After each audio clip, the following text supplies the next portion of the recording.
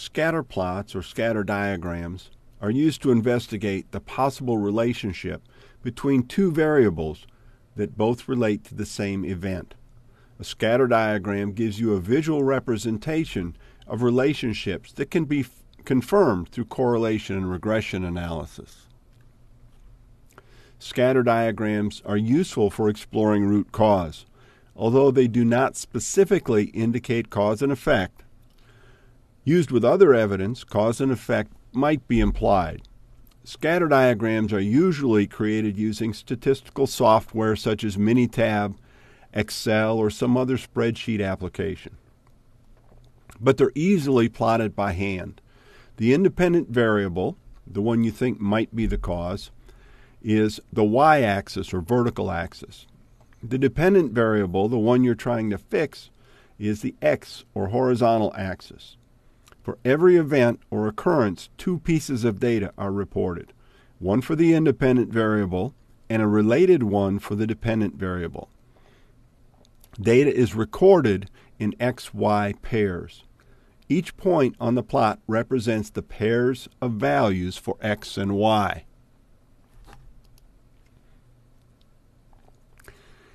In this simple example, we will use just 3 pairs of data. We have created a table or a spreadsheet with columns labeled X and Y. Each pair of data is plotted on a chart. Remember that the Y value should line up with the appropriate point on the Y-axis, and the X value should line up with a corresponding point on the X-axis. For example, our first pair is x equals 4 and y equals 2. We select a point directly above the x-axis value of 4 and directly to the right of the y-axis value of 2. We then plot a point at this spot. This process is repeated for every pair of XY data. Our example shows just 3 pairs of data.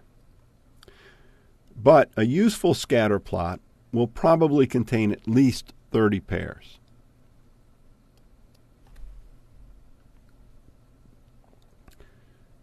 If the points on a scatter plot cluster in a band running from the lower left to the upper right, there is a positive correlation. That is, when x increases, y increases.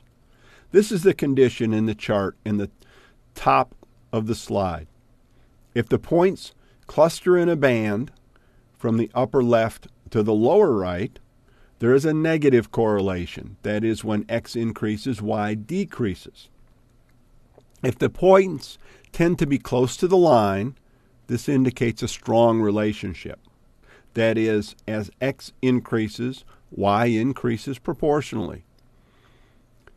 The more the points cluster closely around an imaginary line of best fit, the stronger the relationship that exists between the two variables. If the points do not seem to establish any particular direction, there may be no relationship at all. These are some real-world examples.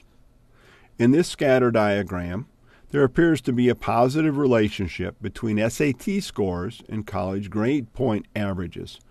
It's positive, but it's not very strong. This scatter diagram shows the relationship between hours worked per week and grade point average for college students. It is probably not surprising that as the number of hours increases, the GPA goes down. But there's a surprising upturn at the end. Students working over 40 hours a week seem to do better than those working 20 to 40 hours a week. We've so far talked about linear relationships. That is, they seem to follow a straight line, but that's not always the case. Sometimes relationships follow a curved line. Like histograms, scatter diagrams provide a useful snapshot. It's important to remember that this is only a snapshot. More conclusive analysis can be done with correlation and regression. Correlation tells you if there is a relationship between two variables. We can tell how strong the relationship is But we don't know if X causes Y, if Y causes changes in X, or if something else causes changes in both of them. If we want to know more, we need to do more analysis. Correlation and regression analysis is a topic for future courses. But for now, it's enough to know that correlation tells you the direction and the strength of a relationship.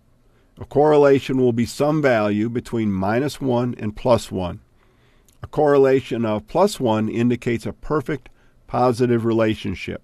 That is, all of the points will be right on the line. A correlation of -1 indicates a perfect negative relationship. And a correlation of 0 means no significant relationship between X and Y. Regression analysis will tell you the nature of the relationship between an independent variable and a dependent variable.